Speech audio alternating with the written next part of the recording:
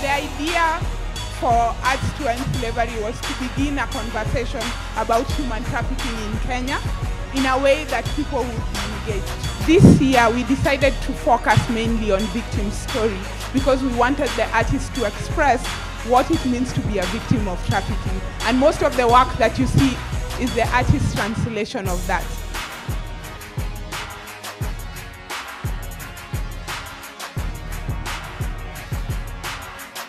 The purpose is to create awareness in a more fun and interesting way, to try to engage the artist communities in a way that we can get the message out there in new and ways that we had not thought about, that new mediums and new ways of expressing yourself.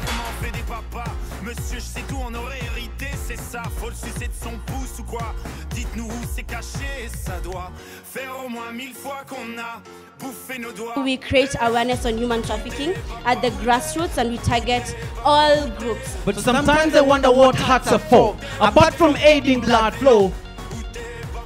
Sometimes when it's very concentrated information, if you give it to people in a very concentrated way, they fear it, yes, but they don't really understand it. So by Heart using art to educate people about modern day slavery, it kind of breaks down the information, it makes it entertaining and at the same time very educational.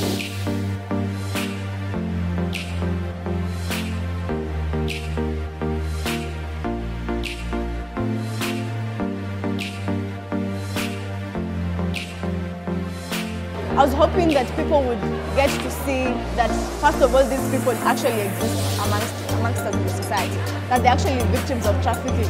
And sometimes because we don't realize that they're with us, we always think they are somewhere far away from you. Everyone always thinks they're not close to where you are. This is the thing about human trafficking. We all tend to think it's very far from us, and we thought that the partnership with Power, using the art, would be a good way of bringing the conversation closer to all of us. And from my experience, art is that platform that is able to bring together intellectuals, creatives, corporates, all together into one conversation. What was really interesting at this event was to see the diversity in the creation that has been done here.